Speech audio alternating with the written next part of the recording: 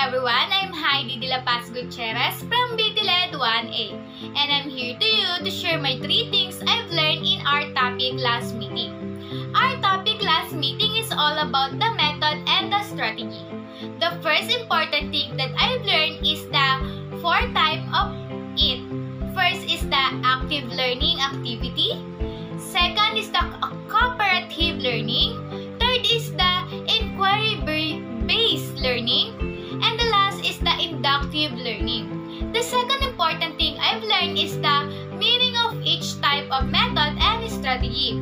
And the third thing I learned is on how will it happen in the classroom or in the study area. So, the 2 things I will apply when I become a successful teacher someday is the active learning and inquiry-based learning. Why? It is because for me, it will help the student to be alone in the way of they have discovered new knowledge or discover or develop new knowledge by their own. And in the end of the discovery, they will realize that they can do what they want. But also remember that in the end, they will find new knowledge or new discovery.